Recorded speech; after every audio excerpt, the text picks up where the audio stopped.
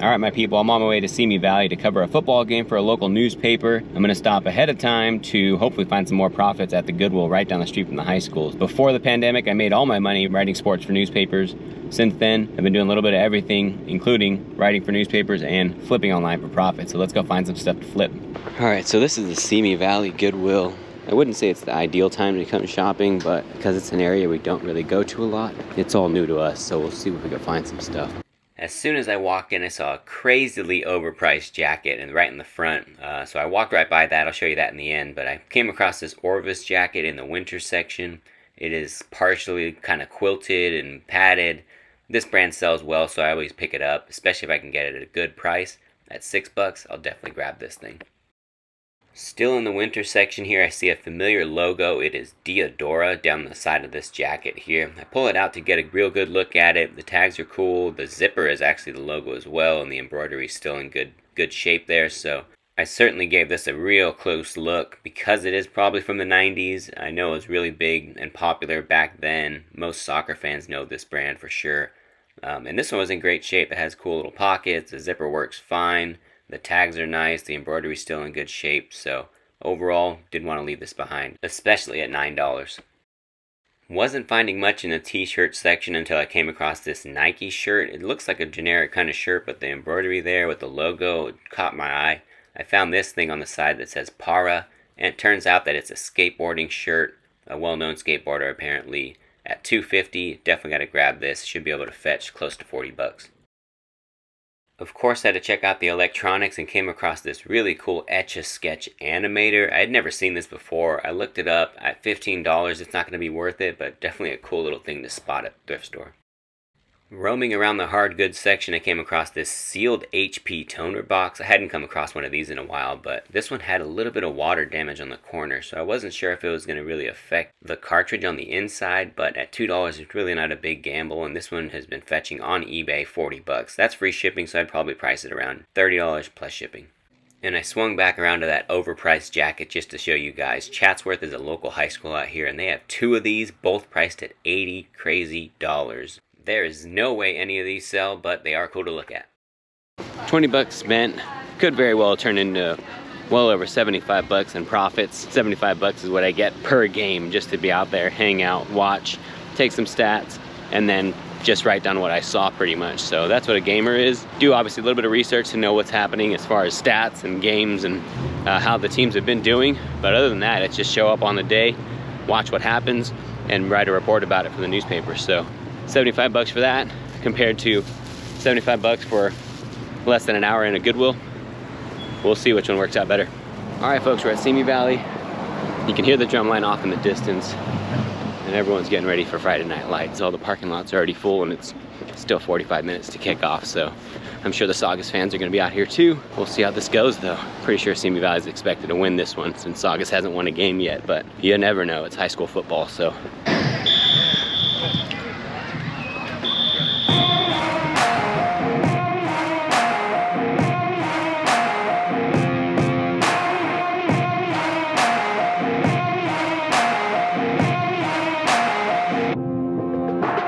Saugus definitely got blown out by Simi Valley, but let's get back into the thrift stores. This is early the next week. Alright, so we're in our closest Goodwill. This is right down the street. I haven't been here in a while because the prices are kind of getting out of hand. So far, seems like not much has changed. Prices are still pretty out of control. Is this a Harvard sweater? This looks intense. I don't know about this stain. We might be able to get that out.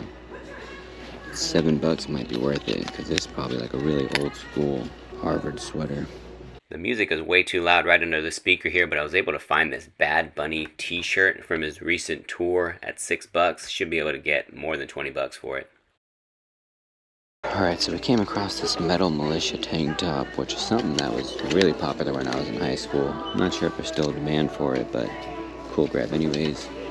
Then we had 3 straight shirts over here that I think are worth it. Walking Dead promotional AMC. It's not vintage or anything, it's only 2014, but I think that's cool. Big Game James Worthy.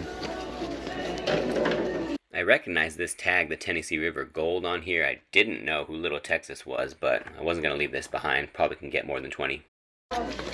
One more brand. We just picked one of these up. Quick flips each time. Couple more brands I usually like to pick up. This Ruka looks simple on the front, but on the back got this really cool old school tattoo art style thing. And then Rourke Revival is a brand that we pick up a lot of shorts of. This is a t-shirt. Sell-through rate on t-shirts is pretty good actually. 60 listed, 80 sold. This one's got a cool design, so should be okay. No tag though, so we'll see what they charge us. Checking out the hard goods, found a call blocker. These are usually pretty good flips. I don't even know if it's in there, but either way, yeah, it's in there. They priced it way too high. They're all selling 20, 23, 19. All right, so it ended up being a lot of bread and butter. We spent just under 47 bucks. This sweater might do it alone if I can get that stain out of there, but it's very cool quality. Definitely old, and a couple of cool shirts in here. So overall, nice little trip. Let's keep it going. We're at the local honey hole. I think it's hilarious. Last time I shared this spot and I said it was my best or favorite spot to go to, people were asking why I would share the information about it, but in reality there's so much stuff that goes through here that I'm not gonna be able to find it all. So I hope other people come here and grab it, because there's no way I can grab it all. So we'll see what's in here. All right, so we just came across a Reseller short sleeve button up. I actually just showed some shorts earlier, some board shorts. It's a good brand. There's some little spots there, but that'll come out. That mustard might not though. I'm not gonna risk it, but I did also find this John Barbados short sleeve button up. All the buttons are there, that's good. No holes or stains. And they priced it at 7 bucks, which is a little high, but I can get probably 20 to 25 bucks for it. So blue is a good color and medium. Should be all right. This is soft. Oop, sneak peek. Oh man, it's my size. I'm gonna have to keep this. 13 bucks. I'm gonna have to flip this. Up here we've come across a Vince V-neck t-shirt, Pima cotton. These can at least go for 20 bucks, but this one's kind of faded. There is one here that's not so faded, so this will probably be the better flip. Guys, I found arguably the best shirt I've ever found. Flavortown. Just cruising through the shorts like I normally do, and I end up coming across these Ruka shorts. They're like the sport ones. Pretty sure they're women's because they're pretty short. So we only spent 29 bucks. The Lululemon shirt is what cost half of that. So just some more bread and butter, nothing too exciting. Just glad to find some things. Headed on to our last stop now. We're at the Super Thrift right down the street on Sherman Way, also in Reseda. Obviously only 3 stores in this video. That just shows about the pace I'm going as far as turnover on items I source. I only hit a couple stores, maybe a couple hours a week looking for stuff. Whatever I find, it'll take the time to list, and then I take the time to cross list, all while editing video on the same time. So obviously there are people out there who are pushing it way more. Thrift Addicted is out there all the time. Junkersfield is out there all the time. So they find a bunch of good stuff. So if you want to see high volume turnarounds, definitely give them a follow on Instagram. They got the good stuff. For now, we're gonna go in here and see if we can find some stuff for ourselves. Hockey jersey. Wait, Nike and Bauer? Ever seen this collab before? I mean, there is one snag up here, but people might still want this. It's been sitting here a while because it was $5, now it's only $2.60, so we'll grab it. See, this is a race shirt. I actually attended this race and raced in it. They give out shirts at most races to everyone in attendance or everyone that toes the start line, but I think it's silly that they make so many, because I see so many in the stores. It's wild. Like literally dozens per store on miscellaneous race shirts that no one initially even asked for, but it's silly that they make all these shirts when in reality they could just not, and people would still run. I think once you get to a couple races, you end up with 2, 3, 4, and how many shirts can you possibly keep in rotation before you just donate them away? This is exactly what I'm talking about with the shirts though. One Turkey Trot, 2012 half marathon 5K, another drumstick dash, 5K walk. I mean, another walk. That's way too many clothing items being put into the system just from people who signed up for a race, didn't really want it, got it, end up donating it, and then it goes through here for a couple weeks because this has already been marked down, and then it'll just get trashed. Anyways, that's the end of my rant. So this is a cool one.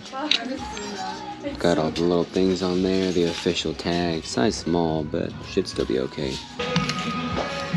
Shirt feels nice. Looks like it got destroyed, or I don't know if that's supposed to be the colors on there, but this one looks like it got beat up. Back looks good. The material's clean other than the colors on the face, though. I'm assuming it's supposed to be there. Size small, $7. There's only one sold, but most of the listed ones are at 50, so I'd probably undercut them and sell it. It's like a hockey jersey over here. Ontario Reign Hockey Club. I'm not sure if this is a giveaway or what this is, but Violent Gentleman is a brand locally. Ontario Reign is a semi-pro hockey team. This is cool. I'm gonna have to get this at $5 especially. Oh, this is cool. Marvel Punisher baseball jersey. You don't even have to look this up. You already know it's worth it. The only thing is I could see a pulled piece down here, which is probably why I was priced $5. Let's see if it's noticeable with the buttons though. Yeah, it's kind of hidden. Might have to make it clear on there. This thing is cool, but they don't really sell that well. It's like not a full button, but it is old school rain spooner. See, with this one's coming up a little more pricey than the other ones since it's a limited issue, the classic. Same thing, the buttons don't go all the way, but it is coming up more like the comps are better on this, so. Munsing wear. You might recognize that penguin on there. This is cool. Number 2 Miller Lite Rusty Wallace on a long sleeve button up. Shirt's actually in good condition. As long as all the buttons are here, I'll definitely grab it for $2. And no stains. At least not in this lighting, there's no stain. Here's a familiar label, but I've never seen a Hawaiian shirt from them. It was $7, now it's $4, so it's been here a little bit. It looks clean. I think I can at least get $20 for this. Another Pendleton. This one's new with tags. Pendleton Zephyr. Someone ripped this one, but they knew it was at least worth more than most of the shirts they have. It's still probably worth it, especially with the winter coming around. Still going on. Go for Pedro. Wait, this isn't like a remake though. It says right there 2005 with the tags. $5. It's gotta be worth more than that, right? Even with this glaring stain? It's not really a stain. I think there was a sticker there and it's gone. We'll take it. Keep on feeling like I'm gonna find a long sleeve Pendleton here somewhere. Oh, Peter Millar. No stains. We're taking it, especially at $4. So we spent $56 on 2 big bags. The Peter Millar shirt and a couple of the other ones will already get us back to that at least. So good thing is we got plenty of profits to be had in these 2 bags. And just like that, we've got 2 bags there, 2 bags here, and a couple loose items on the inside there. So not bad.